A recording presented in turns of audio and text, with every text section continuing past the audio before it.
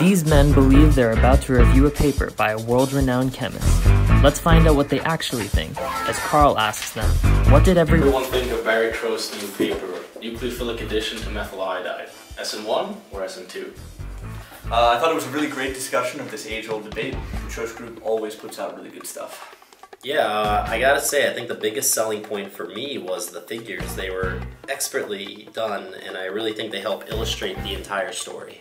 I can say, without exaggeration, that this is the best paper I've ever read. Barry Trost has done it again.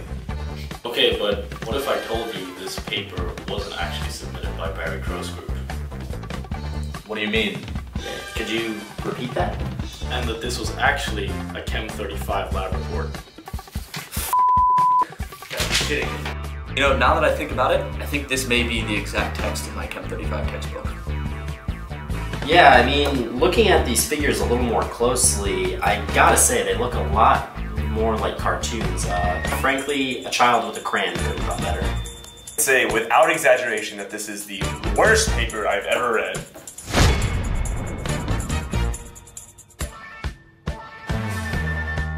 Alright, Carl, I'm really excited to hear how the focus group went. Yeah, the meeting went really well.